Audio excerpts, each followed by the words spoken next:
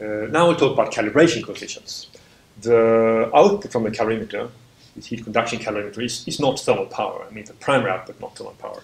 The output from the heat flow sensor is the voltage.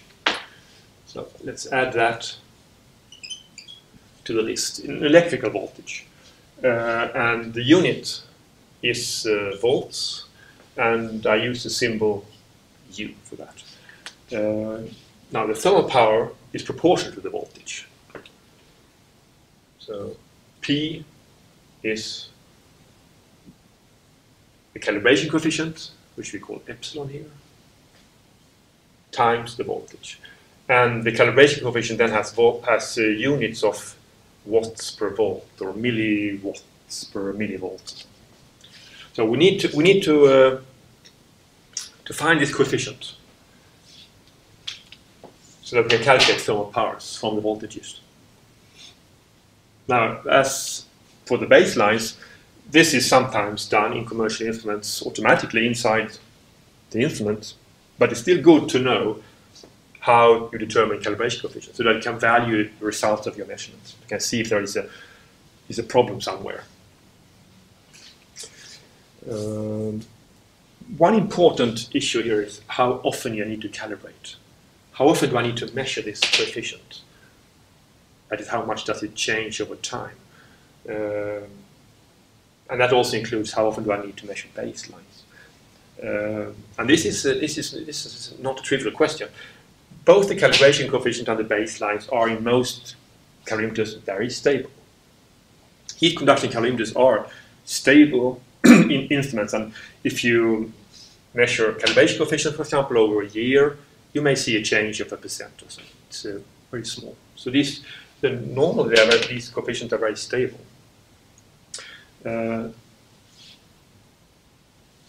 problem is that if something happens, if the instrument breaks down in some way, if it breaks down suddenly, completely, you'll see that. But if there is a gradual change, maybe there is a small crack in the heat flow sensor, then the calibration coefficient will start to change. And if you don't do regular calibrations, you won't see this. If you use an old calibration coefficient, you won't see this.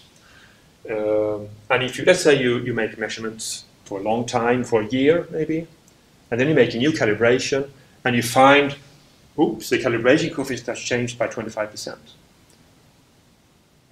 Then you don't know when during this 1 year this change took place.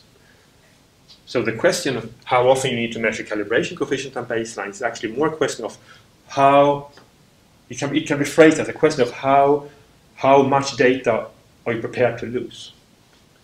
Because you have to make a calibration before and a calibration after your measurement, and these calibration coefficients should be the same. Then you know that in this time period the calibration coefficient was constant, everything was good.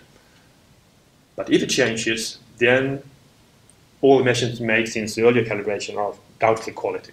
So this is a problem, and in some type of measurements, when the data is really valuable, or when you really need to have a good value of the calibration coefficient, you calibrate before each measurement. But normally don't do that. In industrial laboratories working with cement hydration, maybe they calibrate every month, every second month, or in some cases twice a year. Depends on what they're interested in. If you're only interested in the peak of a cement hydration curve, for example, when it takes place, then you don't need to calibrate at all, because then it's just the timing that's important. But if you want to measure heats of hydration, for example, then the calibration coefficient is very important. So you should, when you know what type of measurement to do, you should think this over. How often do I need to calibrate, and establish a calibration procedure and do that regularly, so you have control of what you do. Yes, so in the next lecture I will talk about electrical calibration, which is the most common way to make calibrations.